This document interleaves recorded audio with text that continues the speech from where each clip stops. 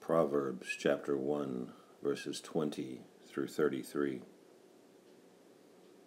Out in the open, wisdom calls aloud.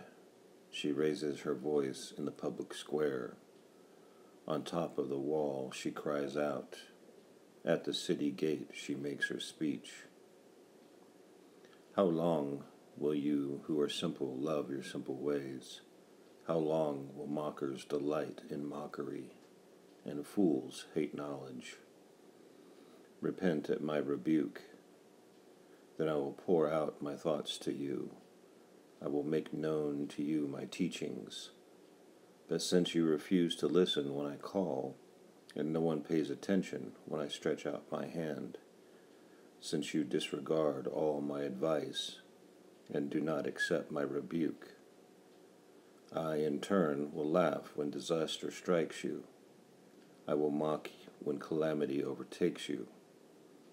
When calamity overtakes you like a storm, when disaster sweeps over you like a whirlwind, when distress and trouble overwhelm you.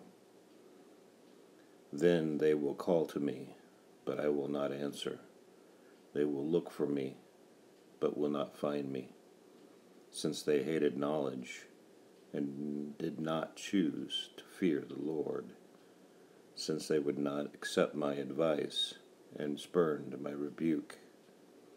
They will eat the fruit of their ways and be filled with the fruit of their schemes, for their waywardness of the simple will kill them, and the complacency of fools will destroy them.